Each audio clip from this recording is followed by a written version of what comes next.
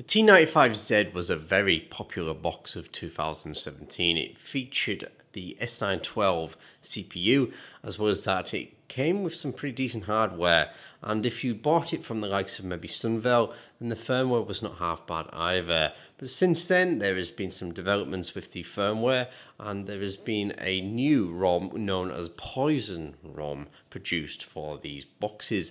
Now it may also work on other S912 boxes, but this video will show you how to install it on your T95z-Plus Android TV box. My name's Matthew and you're watching another video by the MXQ project.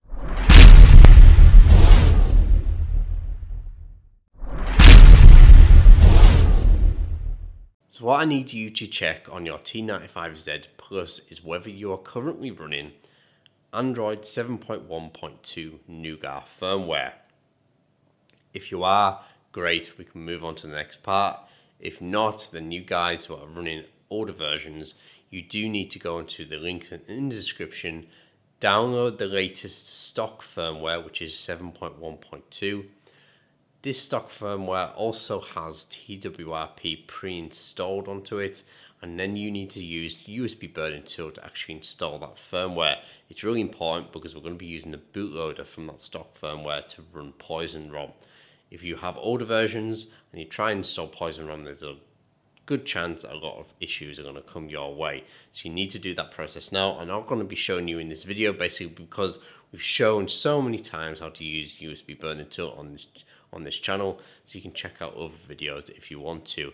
Anyway, if you've done that, or if you already have 7.1.2 stock firmware on your device already, we can move on to the next part.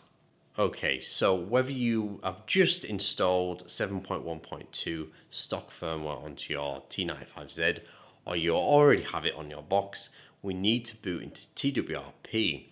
Now TWRP is already pre-installed on stock firmware that's downloaded in the links in the description, and you guys that have just flashed it already have it. If you haven't and you've already got it on your box, the stock firmware that is, you need to place TWRP, which again is available in the links in the description. You need to place that file onto an SD card and rename it to recovery. You also need to place Poison Rom onto that SD card and then boot into it. So to boot into it, you've got two different ways of actually doing it. So the first way is to simply place a toothpick or something into your AV port and hold it in and then apply power. Or the next part is simply install Terminal app off the Play Store. And now that's a simple interface where we can type in commands.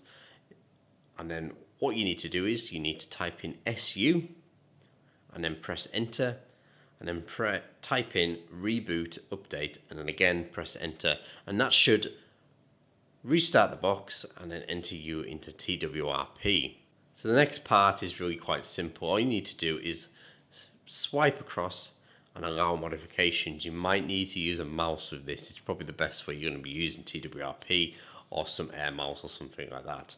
Once you've done that, you need to go down to select storage, and this is basically going to point TWRP in the right direction of where Poison Rom is. Select your micro SD card, and then you'll see poisonrom.zip in there. Click on that, and then again install, and then that's it. You are completed, and all you need to do now is leave it alone, allow it to install. It should take 5-10 minutes or something like that, and then it will eventually boot into Poison Rom.